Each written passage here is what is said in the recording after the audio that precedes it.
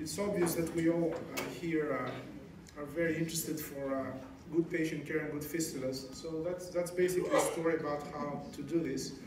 And of course, I'll tell you some things about our percutaneous fistulas. And I will start with a quiz for everybody, and feel free to give me your answers. What's wrong with this photo? Any suggestions? What's wrong with this photo? Feel free to give me an answer.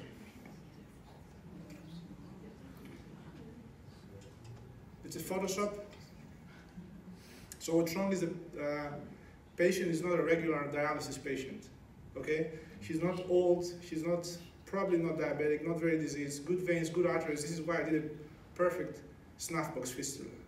But that's not what you usually get, yeah? You usually have a diabetic patient, calcified arteries, bad veins, multi-operated, lots of perfusions, lots of IVs in. So what do you do next? Which takes me to quiz number 2. What is common in these 3 fistulas? What do they have in common, these 3 fistulas? Their common factor is brachial artery inflow, okay? So in most places, also in the place where I was a resident, when a distal fistula was not possible, then the next answer was a brachiobasilic or brachiocephalic fistula. And even in the guidelines, we ignore an in-between solution, which is the proximal radial artery inflow. Okay, this is a very well published method by Dr. Jennings, which basically uses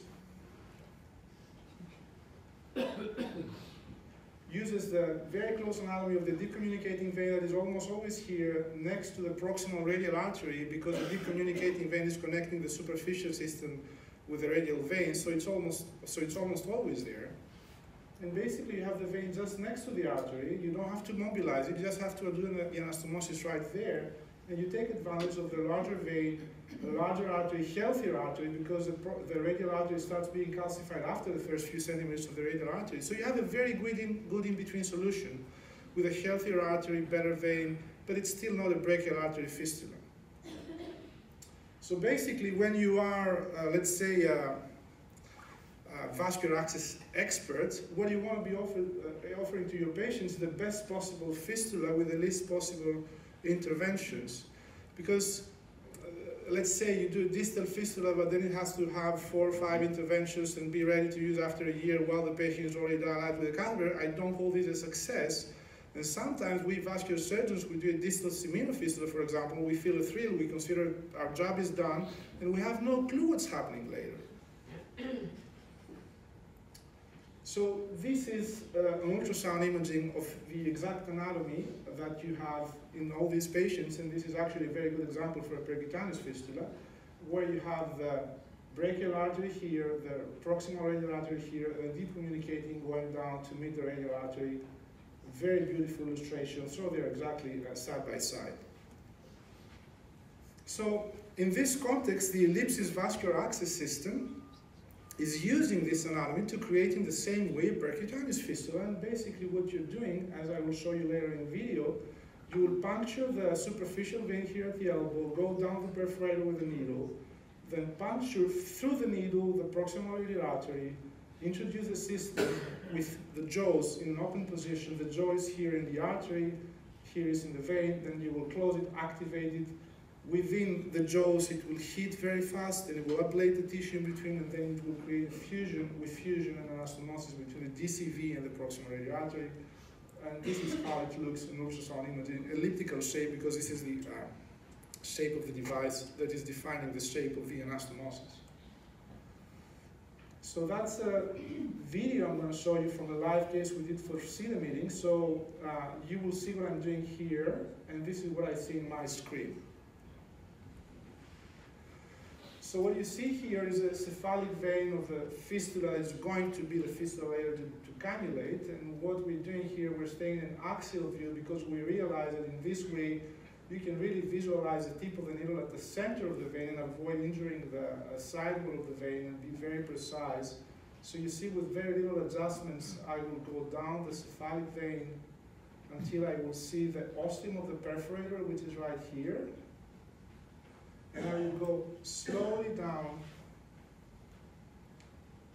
navigate in a very, very small movements, under a millimeter, down the perforator, no guide wire, just with the needle, adjusting the position so I don't hit the wall, I stay at the center of the vein.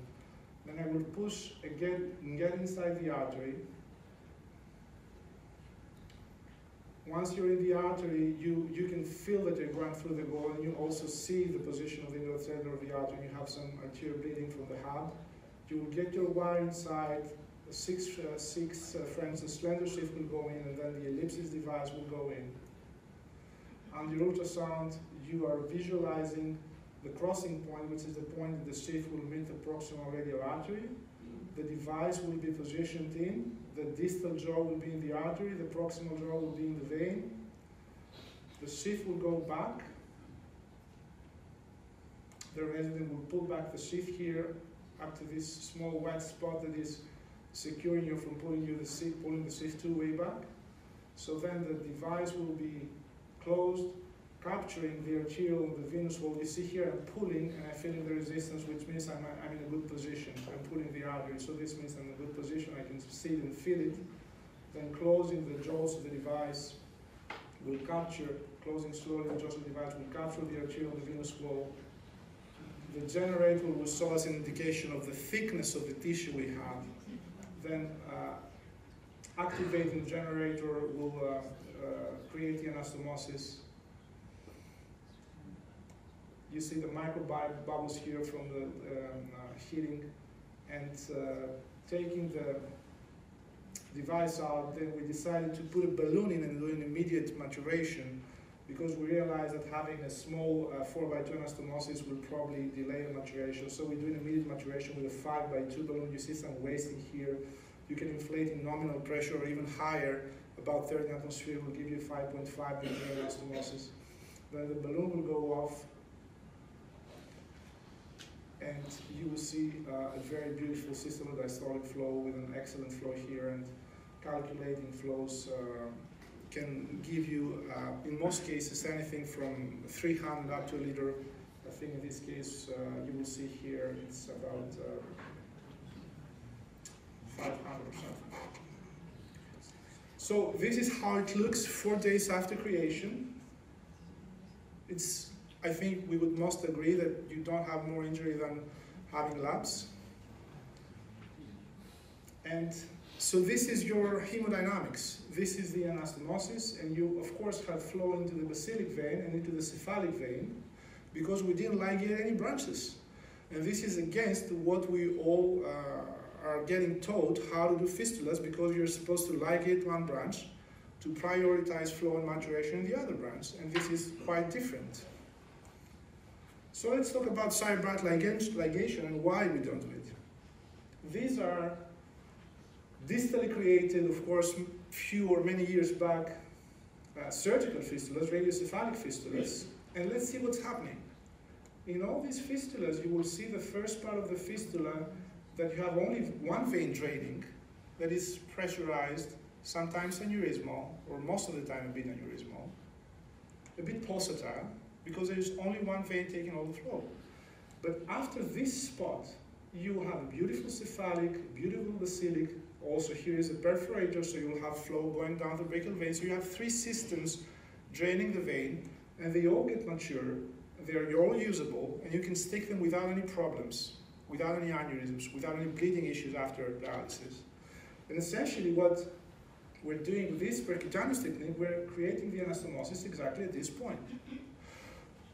So basically having multiple draining branches will give you a moderate flow, low pressure fistula, and most likely what we want to see and what we want to be able to prove, less issues in the future. How about cannulating these fistulas? So depending on the anatomy, if the patient has mainly a cephalic vein, it will be almost the same thing as with a surgical fistula. You will cannulate the cephalic vein that is here visible and very superficial, but not all patients are the same. Some patients may have a bit of cephalic vein up here, then occluded, or some branches coming out, and a basilic vein here. So we thought that in these patients, instead of superficializing the basilic vein, you can stick one plastic cannula in the cephalic vein, one plastic cannula in the basilic vein, use ultrasound if needed, and dialyze the patient without further interventions. And as you see, this is how we're marking patients in clinic so they can stick the fistulas. And this is what we did in many patients, and in this way we were able to avoid superficialization with plastic cannulas at the elbow.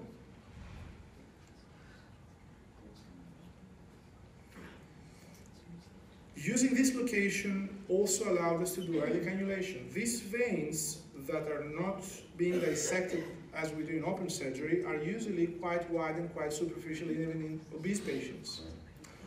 So we thought that if you can put a sheath and do the creation of the fistula and you take it out and nothing happens, why don't put a plastic cannula in some patients if you need it, the flow is already there, and dialyze the patient, and we did it, and it seems that it's possible in about 10% of the patients. For example, this patient that came from Guyana to have catheter placement and fistula creation, when we saw her vein, we said to the nephrologist, we'll just do the percutaneous fistula, we stuck the fistula day 4, and the patient took the airplane and went back to Guyana 7 days after creation, things we would never imagine with a surgical fistula, not only about cannulation, but also for potential wound complications, yes? This patient, 85-year-old patient, we did his fistula creation. He had a cephalic vein here, some branches, cephalic vein, thank you very much. I feel like a politician.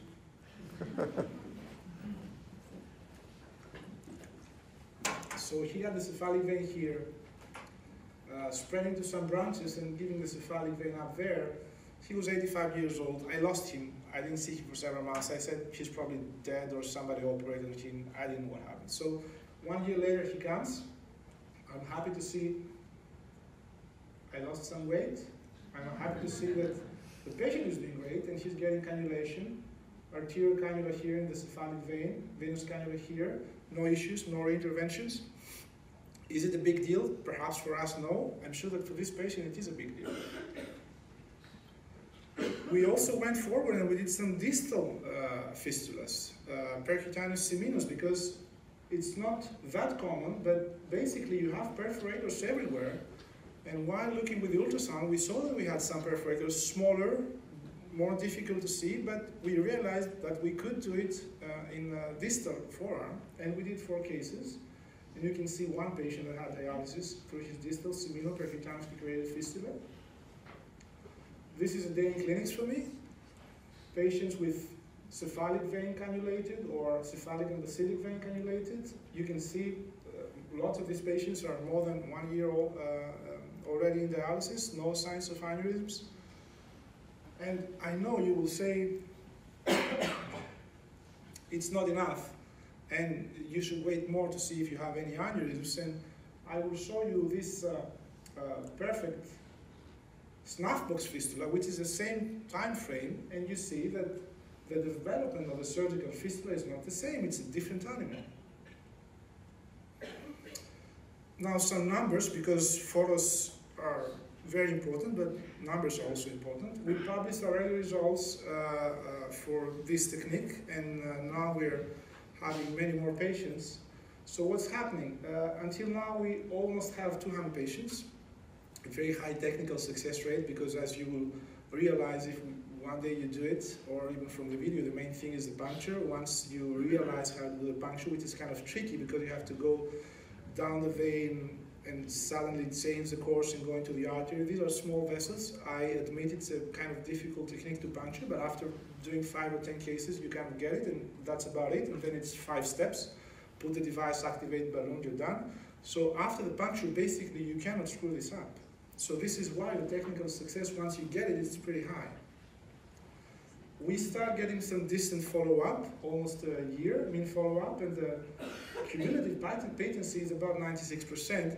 And what we see, as I will show you shortly, is that we do have to do some angioplasties at the level of the anastomosis, because I think with the heating there is some remodeling, the anastomosis is small, you get some stenosis of the anastomosis, or you may have some plug that you have to go through with a needle and balloon it again. But we didn't have any other issues.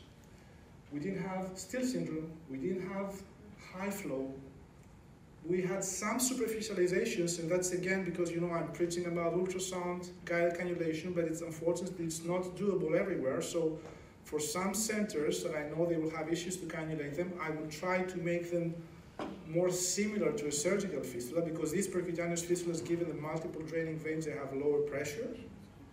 The average maturation time is quite satisfactory, and as I said, the early cannulation was possible about 10% of the cases. Very, very important different from a surgical fistula. We had 0% declots, 0% declots, and 0% draining vein stenosis PTA. And I think these are major differences, and let me explain why I think we have these differences. So the declots, when you have a surgical fistula, you have one vein connected to the artery. We ligate all the side branches, and this vein will get all the flow. And when you have occlusion of the anastomosis, the vein will get occluded from the anastomosis until the first branch coming in that will maintain the flow. The percutaneous fistula, you don't ligate any side branches, so if you have occlusion of the anastomosis, the side branches are coming in almost immediately in the maintained flow, so you have no clot in the vein. So in these cases that I had occlusion of the anastomosis, we just needed to go through with a wire and needle, just balloon it, and you're up and running again, which is protecting the fistula from all the inflammation of the thrombosis of the vein, of the wall, etc.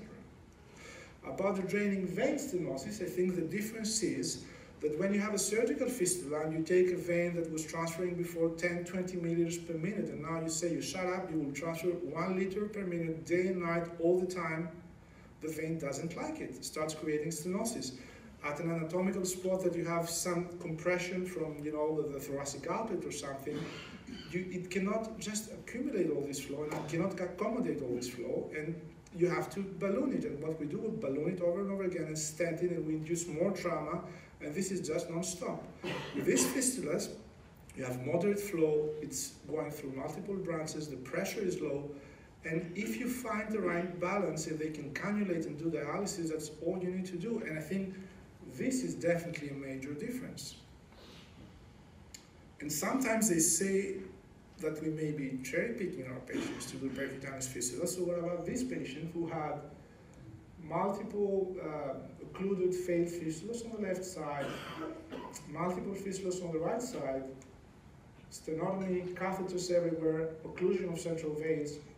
The only thing that you cannot see is this beautiful percutaneous fistula that she has for the last year, and she's having dialysis.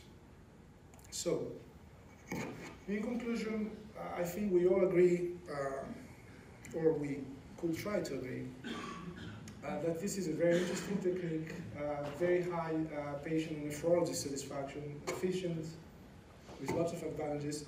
I don't think it's the future.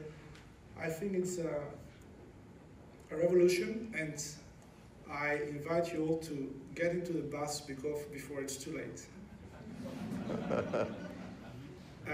If you're interested in all that, on September 13, we're doing a meeting in Paris with Dr. Jennings and Dr. Borkello. We'll have live cases and all other interesting stuff or innovations, and you're all invited. Thank you very much.